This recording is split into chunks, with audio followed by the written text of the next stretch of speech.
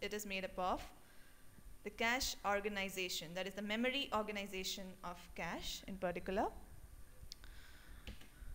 Well, what is cache? Cache is a small high-speed memory, usually static in nature, known as static RAM, SRAM, that contains the most recently accessed pieces of main memory. Okay. This says that SRAM basically is made up of flip-flops, and this is what makes it work more faster. And dynamic RAM, on the other hand, is made up of transistors with the capacitors.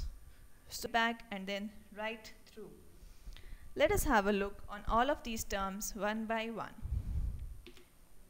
What do you mean by look-aside cache? Now, this may be the starting of the whole architecture of the cache.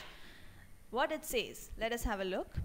Both the main memory and the cache see a bus cycle at the same time, hence the name look-aside.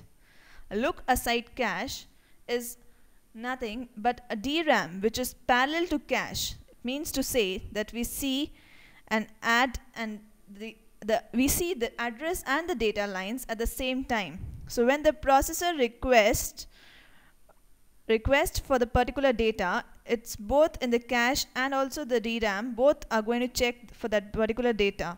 First the data is returned by the cache and then the DRAM. So both return the data by DRAM's data, and that is ultimately discarded. That is, the DRAM's data is discarded. Let us see what are the advantages in this. Advantages of using this look-aside cache is that it is less expensive, means cost is not a particular factor here.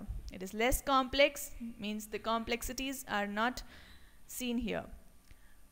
Now, what do we really think about the disadvantages? Let us see. The disadvantage is that it cannot access, that is, the cache cannot access alone. So, a disadvantage clearly means that when a CPU requests, both DRAM and the cache will check for that particular data. The structure is shown here with the CPU, the SRAM, and the bidirectional bus, which connects the cache controller, the tag RAM, and then further interconnects with the CPU. And down we can see a system interface.